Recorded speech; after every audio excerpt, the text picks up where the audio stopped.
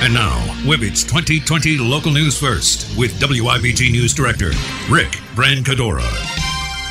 Well, it's happened again, this time along the 1600 block of Washington Boulevard in the North Cape May section of Lower Township, where a man flagged down Officer Lou Bartleson said he found a 75mm military projectile while digging in his backyard. The Atlantic City Bob Squad removed the ordnance and safely disposed of it. Residents were able to return to the area after it was deemed safe. The incident comes just 6 days after an unexploded World War II-era artillery shell found off of Elmira Street in neighboring Cape May.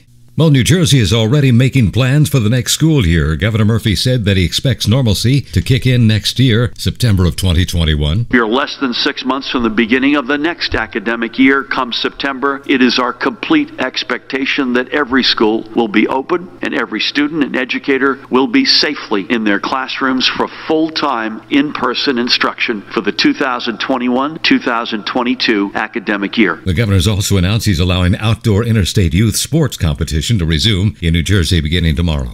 Between my husband and my 2 kids, we spend a lot of time at Atlantic Care Urgent Care Centers. Good morning, Mrs. Johnson. Good evening, Mrs. Johnson.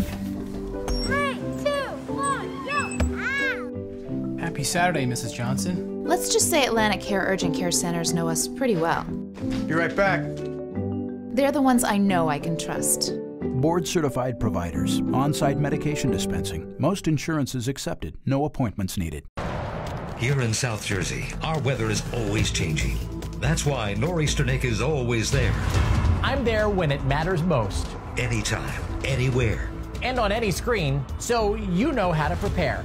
Tracking severe storms with the most powerful technology, so you're ready no matter where you live. Delivering the most accurate weather forecast on air, online, and on social media. Putting local first around the clock. Nor'easter Nick, South Jersey's weatherman.